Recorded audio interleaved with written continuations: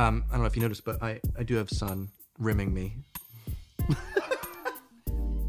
It's a lighting term, Dan. Sure. Hello and welcome to another episode of British versus American. My name is Evan. I grew up in New Jersey, and Daniel, you are my guest today. Where are you from? I'm from Warrington, England. Warrington. That's somewhere north of London. It is considerably north of London. It is between Manchester and Liverpool. Oh. But I also grew up in Maidstone in Kent, so I have both the north and south experience. You go both ways. I go every which way. Just like every drama student. Because today's video is about theater and drama clubs in the schools in the US and the UK. Yes. So that was a good segue. I just have a question. Drama clubs, when do you start those? I've heard that you guys have them in like primary school and such. Yeah. Well, I mean, it dress it depends like what you as a mean by treat. drama clubs. Well, like for instance, in Love Actually, there's the scene where like the supporting. Oh, that's a nativity play. That's very different. Drama club and like the school plays, they're different things. So like I did ballet from the age of 4 at a ballet school, a dance school. That's cool. I did youth theatre. I've done all of that stuff. And then there were the school. That was separate from That was separate outside of school. Okay. So every school at Christmas time does like a nativity play or like a Christmas play.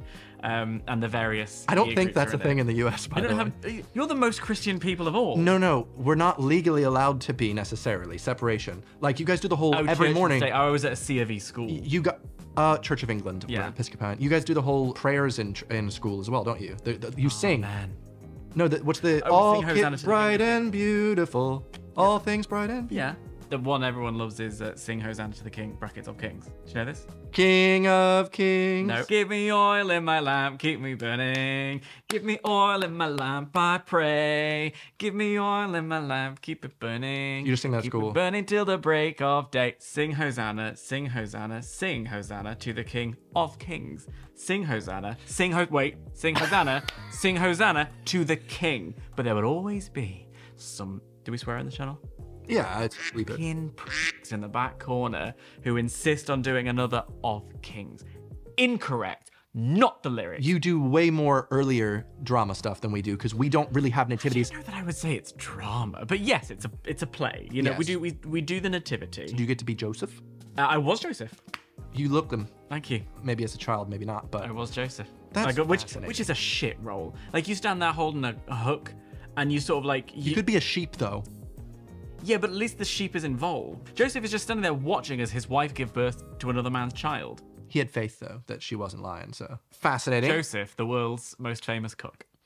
All right. I think for U.S. school, from my experience, Yeah. we didn't have any big drama productions at all until high school, so 9th grade. What would the parents come and see you do? Do you have recitals and things like that? I can sing you a song I put in the video a couple weeks ago.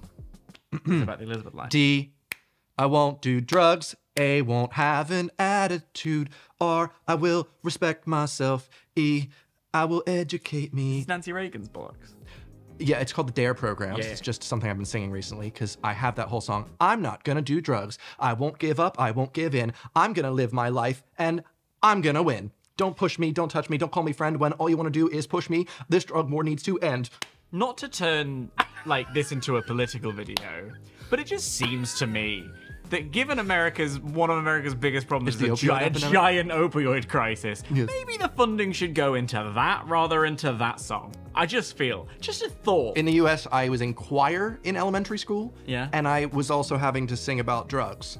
That was it. If you studied music, Oh, I played clarinet. did you have a recital of those? Oh, we had Do you have, like, concert band. Concerts, We had right, concert okay. band, but it was not drama. It was music. Right. So you said you had productions. You did music and stuff. In primary school, it's not regular. I think in the early days of primary school, you do your nativity or you do whatever your version of Christmas play was. I remember a line from one of my Christmas plays when I was in about year 4, so we're talking like 7, 8, was, I hope that we can find our fairy doll.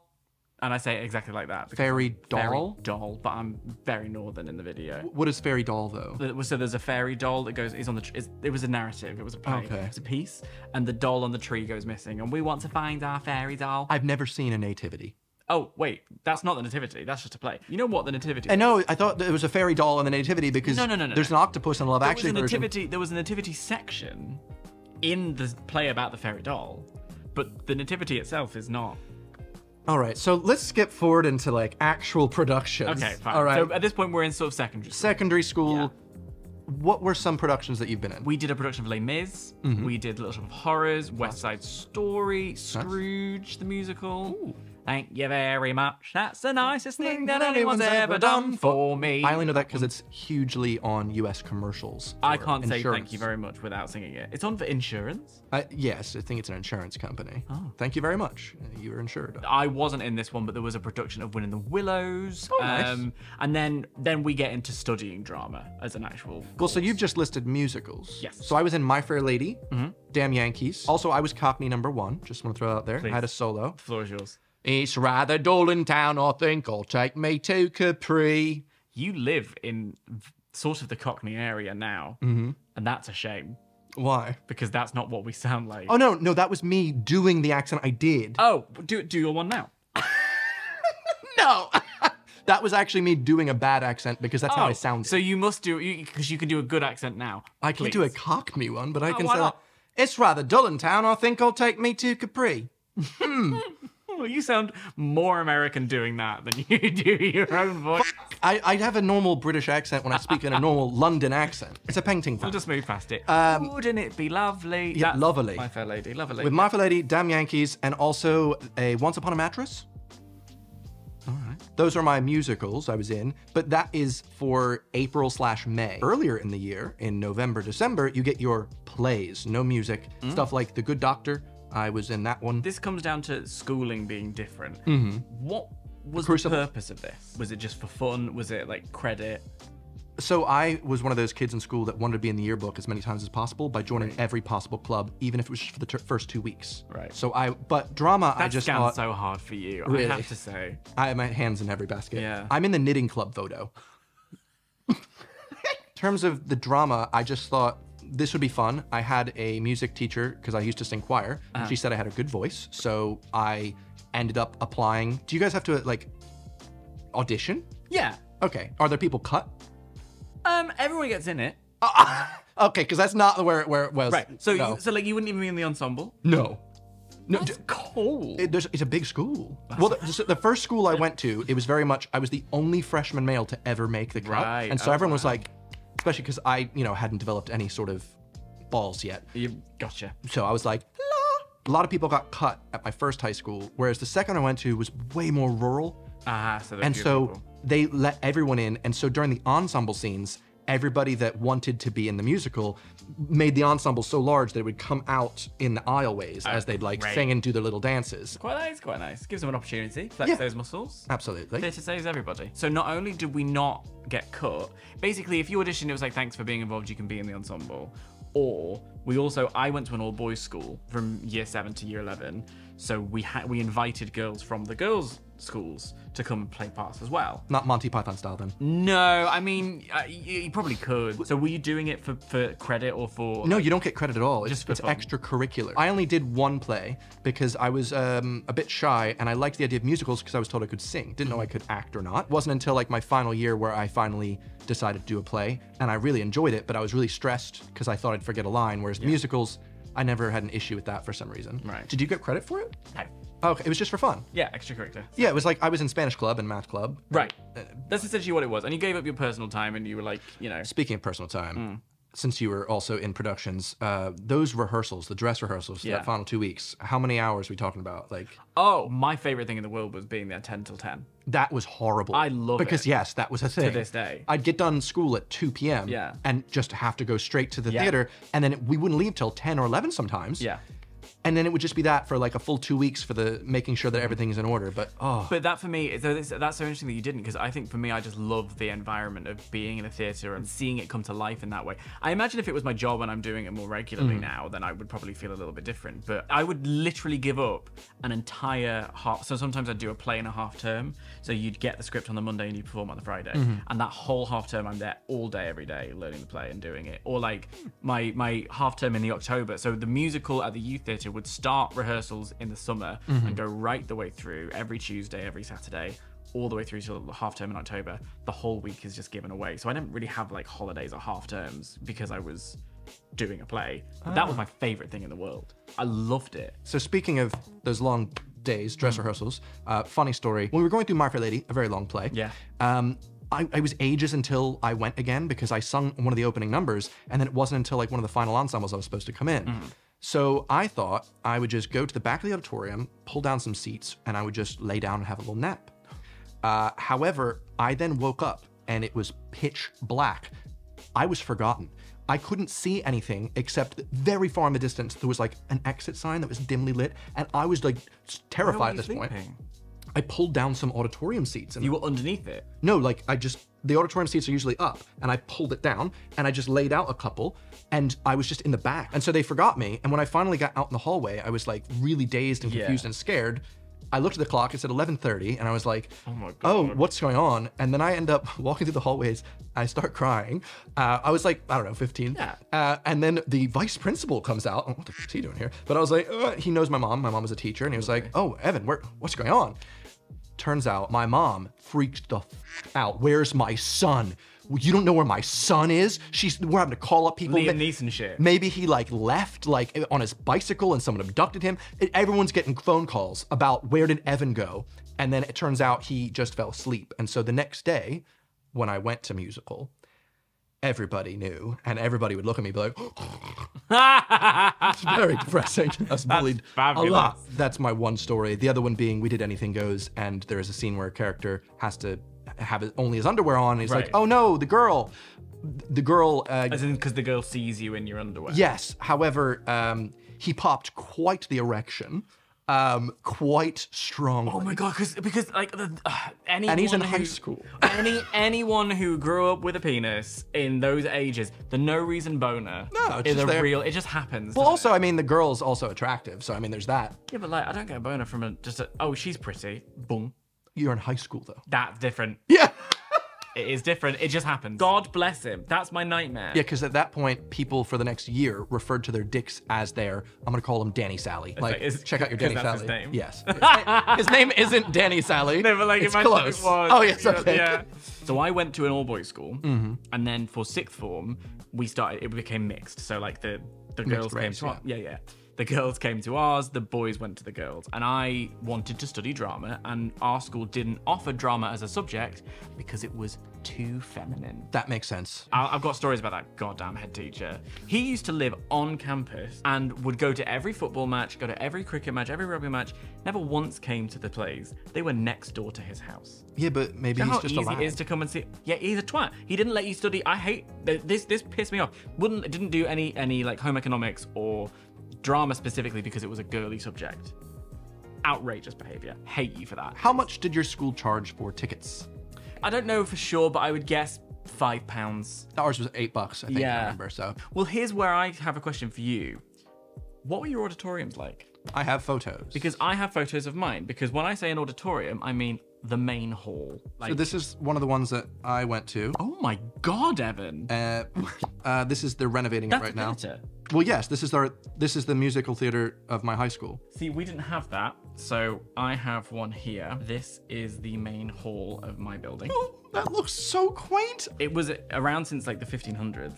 Whoa, yeah. Way cooler than ours. My school is used as the stocking. This is us doing exams. Oh my God, I literally thought that was a mosque. I thought you were all praying. So this is my school. If you ever see an article in The Guardian about like examinations or whatever, the image at the top of the page will be Maidstone Grammar School, which is where I went to school. Interesting. My AP exams were in a church. But all of our stages all of our stuff would go on here. That's a very small stage. Well, it is, and this is the girls' school. Is there much to go backstage? There's a decent enough backstage. We could do a cyclorama, do some sets, things like that. Would you have a backstage room on each side? No, we'd have the gym. So it's next door to the gym usually, which means that the dressing room... Yeah, the dressing room. Yeah, it's the gym. Everyone is just in the gym in various corners. Pick a bit against the wall. Although, even when we did this play Lysistrata, and I screen recorded I do have the full recording of this. I've screen recorded a bit from a vlog that Chloe made. So this is one of our productions. We brought the stage forward so it becomes more of like an end-on situation. This is our AS level performance. So when you show me you got a degree for this? I got an A level, yeah. Oh, that's cool. Qualification. So when you show me, or when I watch Glee, and I see their like whole... Okay, because I actually have brought this up. Glee is actually in my list because Glee was pretty legit when I watched the first season. When I watched the first season of Glee, I watched it because I was excited that was the experience. Obviously, it was well over the top with the bullying. Yeah. All that was not happening. However, But the performing theater, arts. yes. Yeah. That was pretty much it. And the stage, the costume design was also huge. We had a whole costume department. So if you wanted to be a part of the play, maybe you didn't get the cut, Yeah. you could then join costumes. Or if you like wearing all black, you work as a stage hand. person. So we had that as well. Like if you wanted to be involved in the play but you didn't want to be on stage, you could do that. I did props for West Side Story, for instance. I did and I did set stuff. And when we made Les Mis, I was in the stage crew for that, and we made the barricade. Because Les Mis has a school edition, so it's like a slightly truncated version of Les Mis. So we literally, I remember like one Sunday, I think we came in and we'd like tarped over the gym and we were painting all of these old bits of furniture black and making a barricade. It was amazing. It was so, I got a But that's really fun. It's like crafting. It was. It got a write-up in the Kent Messenger. Thank you very much. But I do look at how little it was given. Oh my god! That was one of the sets. Oh my god! Yeah. That's a Broadway production. Yeah, we had multiple floor ones Yeah, almost that's all the amazing. time, where like the character would go upstairs. I'm sorry. I went to see a production the other day of Crazy for You, Yeah. Gillian Lynn. The sets aren't dissimilar to that. That was amazing. That's wild. So when I watched Glee for the first time, because I resented Glee at the time because it was the thing that I had been bullied for my whole life, and suddenly it was the most popular thing on TV. But they were also being bullied in the show. So. Yeah, but it was the most popular thing in the world. Yeah. They were on X Factor. Yeah. I turned it off. I said no thank you. So I watched it for the first time a couple of years ago. And I actually am jealous because we, at my school, like I said, the head teacher didn't really care about it.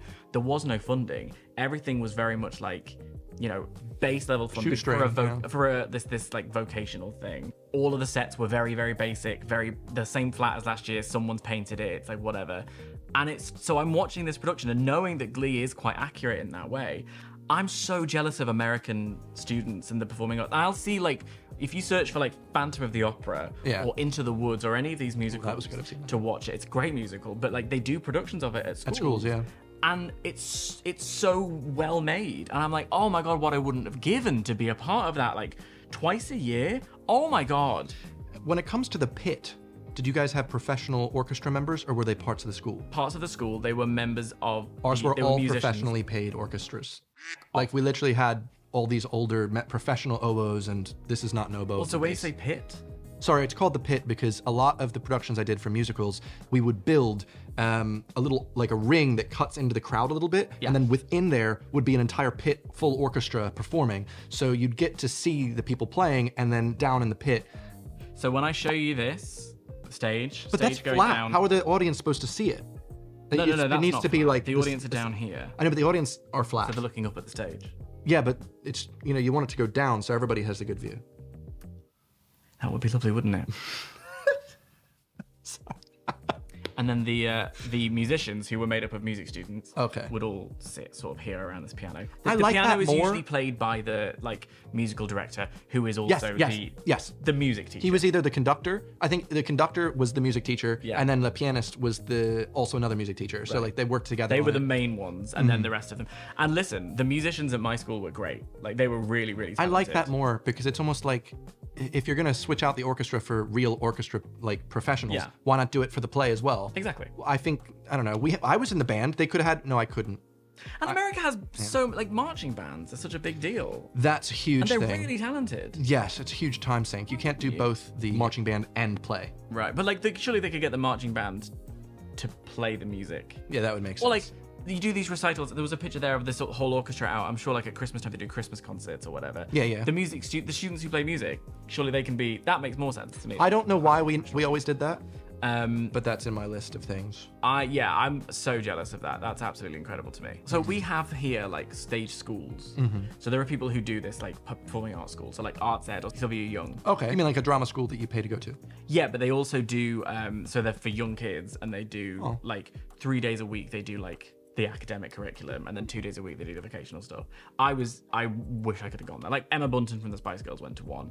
I'm pretty sure. Which Spice is she? Baby Spice. Baby, got it. Tom from McFly went to one. Interestingly, Carrie didn't go to one. There is a big stereotype about theater kids, though. I'm assuming it's the same in the UK. People that decide every once in a while to just sing a word, Yeah. We definitely had so many people in our, they would just walk through. That's true. The Leah Michelle character, basically. Yeah. Very legit. Of course, it's a very real person. Yes. We're all that person. However, it's interesting how few of them actually then go on to do it. Yeah, I think I know one guy I always thought his voice was amazing. He was one of the leads when we did Damn Yankees, and he ended up forming a pop punk band that I listened to quite a bit. Patty Walters, was Yep. aware of him, and I Yep. went, my friend from New Jersey? And then now I think he works at Best Buy. No one I went to school with, or indeed went to drama, like youth theatre or anything like that. No one I know is like famous in the West End or like Maidstone. before. I've never seen them in anything. Some of them run theatre groups and run and they do some incredible theatre charity work. I think it's amazing. So they're all involved in theatre in some way, shape, or form. But not in the way you'd expect. But not in the way that I was like, oh, they're so talented. I always looked up to them and wanted to be like them. I was never allowed to be part of that group. But yeah, it's a really interesting idea. I think looking at something like Glee and knowing about the theatre kids and then seeing the auditoriums that you've got and the productions that I see on YouTube and stuff like that, it's kind of not a surprise that there are so many, that Broadway is such a thing. I do just want to clarify as well, I am from New Jersey, one of the best funded school states in the US. So there are people probably from Wyoming going, I had a more close experience to Dan. I'm fascinated by experience of living in different places because I mean, same. if I'd stayed in Manchester, my experience would have been massively different. Do you know what I mean? Yeah. If I'd stayed up north versus being in, I think because I was in Maidstone and because there was this incredible youth theatre and because I went to two schools where the head teacher might not have given a crap, but there was a teacher who really cared passionately about putting on a play for these kids. Were that not my experience, I don't know what it would have been like. Made the difference. Yeah. Well, I changed schools and I felt like the first school was huge production, like massive people getting cut. And then I felt like I stepped down a bit when I moved to the next one, but the people were just as nice and the people were just as passionate about theater. Everyone was really lovely. So, and now look at me, I'm a professional actor. A lot of YouTubers say that, don't they? Go so. I wasn't a joke at your expense. I was actually referring to like loads of YouTubers that just go into to film and go, oh, I'm a YouTuber, I can act. Yeah, yeah. Of course, and they can't. And they absolutely can't. No. I've been in 2 TV shows now. Well done you. I've been in music videos. You're asking about the US experience. I guess my questions were always, so they're always town halls. Yeah, I mean they're on campus, so like they're on the school grounds, but they're all, you know, there might You guys be don't have an auditorium, basically, not at either place you went. It would be incredibly rare. London, I don't maybe? know. Possibly London, more likely to be a private school. Which you guys call public school. Right. Yeah, our private schools wouldn't. No. They'd have one. Highgate had one. Yeah, Highgate has one. I'm sure Harrow has one. You know, Eton has one for certain. Like they'll have it because they also have swimming pools. And money. Whereas we have trips to the leisure centre. I just want to throw this out there. You're saying you didn't have a pool at school? No. Did you have a pool at school? We had a field. We had multiple fields, yes. Big fields. We just had the one field. You had a baseball field? He looks just like me.